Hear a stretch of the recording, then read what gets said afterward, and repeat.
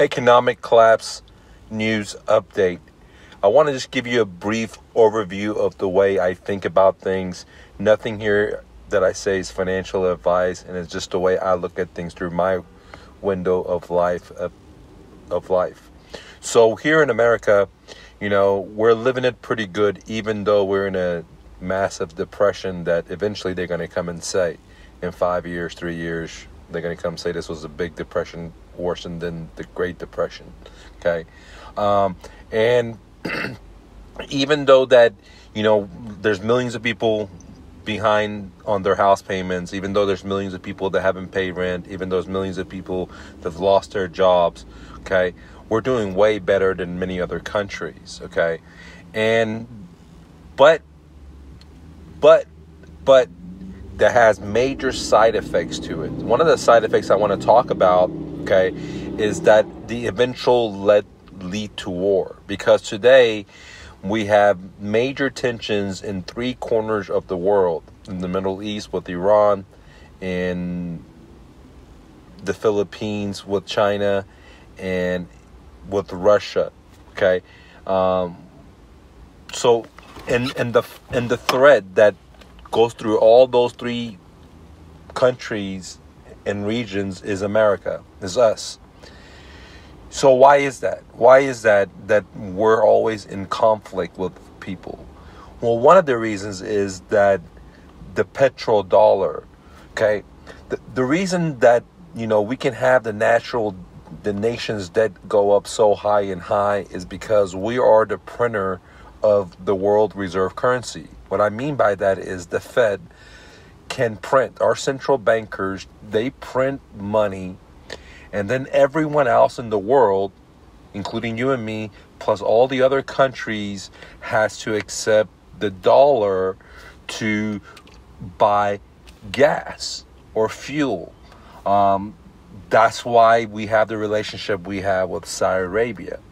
That's why the word is tokenized to petrodollar, because what gives grip, what gives teeth to the dollar, besides the military, is the exchange of buying this one precious commodity called fuel, right? That everyone needs, all countries need.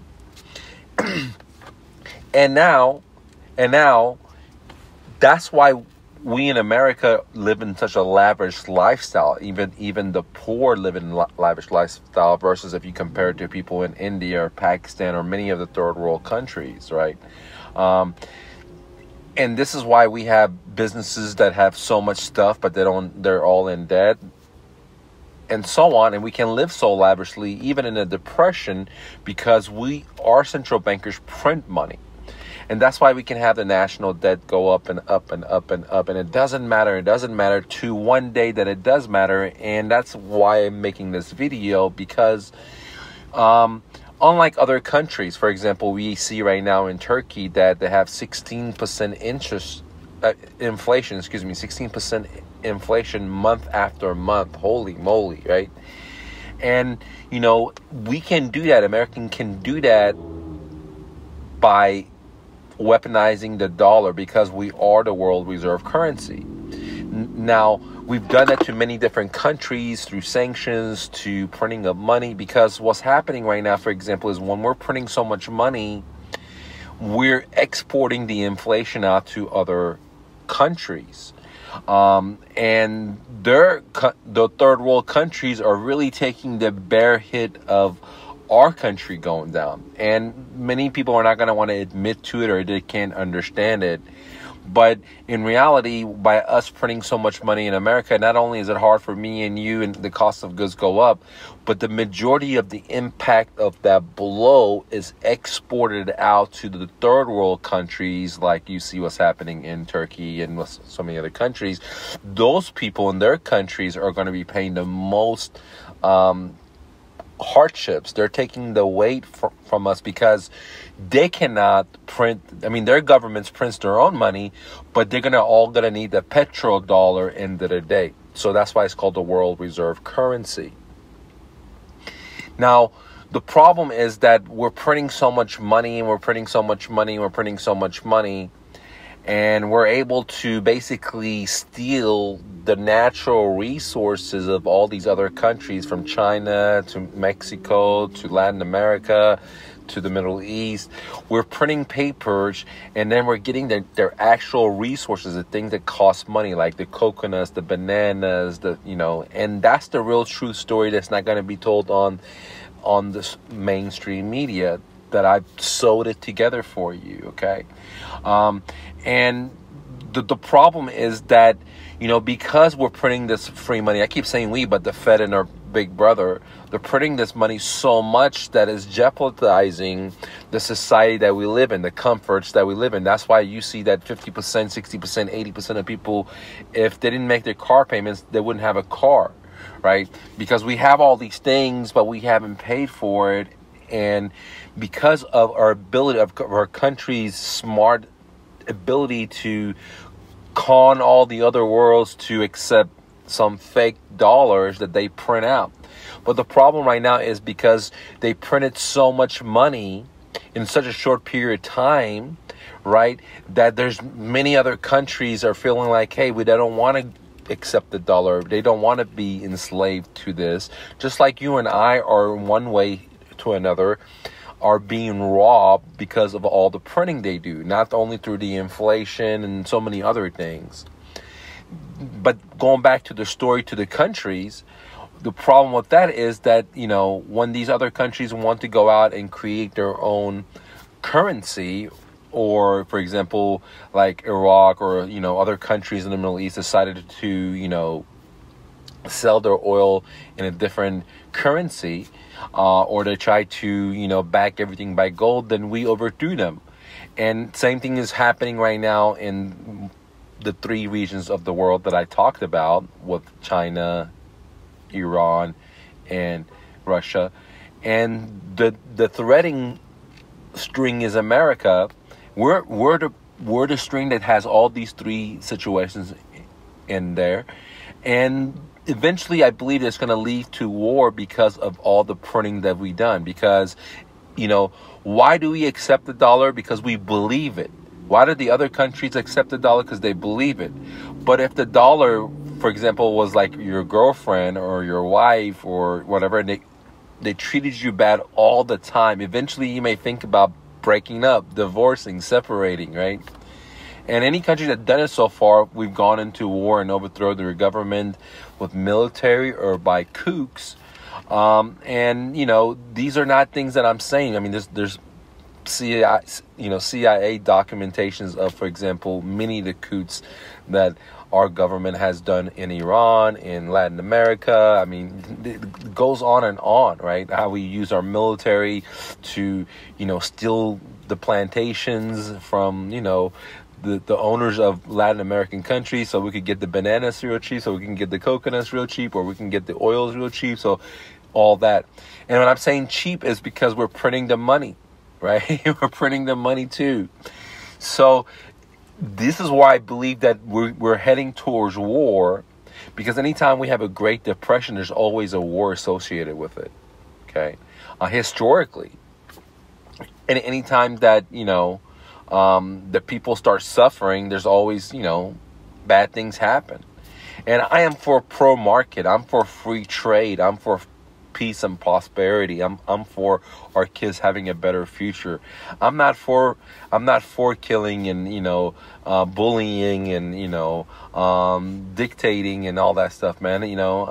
And I think that the world will be a better place if we could all work together. Because if you be honest with yourself, we're all interconnected. We get our pineapples from one country, we get our beans from another country, we get our guacamole from a different place. We all eat all this stuff because we're in a worldwide, we're on one planet, the ship, this is one planet. So the sooner we can work with each other, but we can't do that here in America because, what's happening with, corporations owning America, interest groups owning America, and, the shadow government that has its own interests versus the people. Okay. I mean, it's no secret that, by them printing all this money, they're robbing us. I mean, anyone, you got to be a blind and a deaf man to know that when you go to the store, the price of goods are increasing. The price of a simple F-150 from 1996 to now has increased so much, guys. Tripled its price, basically. Doubled its price. All right? So we're living in a situation. Now, the people in America, like me and you, we have no choice. This is a country, you know, whatever Big Brother says we got to do. But other countries, you know, they have choices. They could say, look, I don't want to accept the dollar. And sure, they're under the bully threat of, you know, us bombing them and shitting on them, but they still have the choice to make. Where we here, we have no choice to make, maybe besides buy gold or get into Bitcoin, right? And vote with our life energy, or AKA the dollar, which is tied into. But I don't like to tie in my life energy to the dollar because they dilute it. They're printing it out. And that's why I am for gold. That's why I'm for Bitcoin. And so, you know, I do see in the near future that we're going to be heading into a war with one of these three regions that I talked about, because there's hard times for, you know, us in America, because when the countries around the world are not going to accept our dollar, we're going to pay the major consequence. Why do we going to pay the major consequence? Me and you as a citizen, as the peasants of America. And I say peasants, and I really mean that. And the reason is that we don't produce anything here. Let's be honest to yourself, guys. Your laptop comes from China. Your food comes from Mexico. Everything comes from a different country. We don't produce anything. The real wealth in the world is by production, right? The real wealth is not by printing of money. That's not a wealth. We can't just print money. We can't just, you know, at this current technology time, you know, Star Trek and vaporize food in front of us. We can't do that. We need the farmer. We need the producers, right? And we don't produce anything. I mean, the only thing I see here in America, and I'm being honest with you, to put production is production of debt. We're real clever on producing debt, all kinds of instruments like reverse mortgages. I mean, you name it, all kinds of clever investment instruments and so on. So we're very clever at that, and we produce that. We produce massive weapons of destruction, right? We sell that to all over the world. We export that stuff out, and you know, and a couple of other small things. But, you know, we don't make cars here anymore. We don't make computers here anymore. You know, there's so many things we don't do here anymore where we used to do it, which made us the world power. Okay, we have outsourced all that stuff out. We have given it away to other people, other countries, and they're the producers now. So when the people around the world are going to stop taking the dollar, we're going to be going in a massive World War III situation, because we're going to be paying significantly because we can't get stuff. We're not going to be able to get the chips for the cars. We're not going to be able to get the goat, and we can't get the rice, we can't get the bread, we can't get the cheese, we can't get this, because we're not making it in here. You know, we're not making it here in America. Okay, and we're going to pay the most consequence, the average citizen, because we live in a world of fantasy. You know, we own cars that we haven't paid for. We got college degrees we haven't paid for. We have all this stuff. We go on vacations on debt, on leverage. You know, there are millions of people investing with leverage money in the Bitcoin market. You know, it's like they don't margins in the stock markets, margins in real estate, debt, leverage. I mean, everywhere you go, there's a guru telling you how to get into debt, and the Big Brother gives you a discount if you get into debt, and everything's about debt based, right? Like, just get into debt, and you know, screw saving money, dude. Screw saving money. Screw being a producer. You know, if you're thinking 20 moves ahead and try to prep, don't forget about prepping. Like, be the grasshopper. Don't be the ant that works hard to save your food. You know, just have a party, dude. Be like you're on the Titanic. Drink a bunch of wine and go dance. And that's what you know, unfortunately, is being groomed here in our hometown in America, in my opinion, because we are not the producers anymore. We don't make bikes here. It's made in Taiwan. It's made in China. We don't make. I mean, the list goes on and on and on. From a lighter to your shoes to your underwear to your food in the refrigerator. If you go look at it, Its majority is coming from other parts of the world. And the reason we have so much wealth is because Big Brother and the Federal Reserve, basically the central bankers of America, have created a clever way to Ponzi scheme the whole world into some fake currency that they print at a print machine, but they want me and you to go work for it, or Life Energy, and the whole world to go do that. And everyone has accepted it, right, so far, because A, they don't have other choice, plus it was working. But now it seems like, we're the world bullies for everything, and we have our own problems. I mean, like, look at California, look at all the homeless, look at the police brutality. We have more people locked up in prisons than countries have populations. And I mean, look at the situation where the mom has to work and the dad has to work. Look at the situation where the divorce rate in America is 50%. I mean, come on, those things have tolls in our society. You know what I mean? When the mom's not there, when the dad's not there, you can't tell me that there's not a side effect on the kids' emotions and their self-esteem and the way they see the world. You know what I mean? So we have problems here at home that I think that we should address before sticking our nose into other people, right? Because I think that if we improve our life, then everyone will try to emulate us, so we don't have to butt into other people's lifestyles, especially when we have all these problems here. We have medical health so expensive here. You can go in any other country, do anything you want for a quarter of the price, right? So that's what I'm trying to get at, that we're going to head towards a major war because of the mismanagement of the dollar. And this point 3 was that there's going to be massive consequences for the citizens of America, the presidents of America, and I'm one of them, right? Because reality is, I'm not a noblest. Even if you're making millions of dollars, if you're making 100 million or even 1 billion, you're still just a peasant in a sense, because the people that really have control have their own agendas, and the agendas is not world peace. The agenda seems like, distribution of weapons all over the world, chaos and wars. I mean, think about how many wars we're been into in the past 10 years. Think about all the military bases we have all over the world. I mean, we could use that energy to solve the homeless. We can use that energy to solve, single parents. We can use that energy so mom and dad doesn't have to work. We can put that energy into lowering health care. We can use that energy to save the planet. We can do all these great things, but unfortunately, there are people in power that want, your brothers and sons and friends to go to war and get slaughtered. And they've been doing this for quite a while, not only in this country, but in many countries, right, around the world. And that's why I am for gold and Bitcoin, because, I think that having a separation of the monetary and from Big Brother is a big thing for humanity to step forward. That's why I like blockchain, because the transparency, because, we can move forward when, churches are waging wars, right? Because of whoever church you believe in, mosque or whatever, right?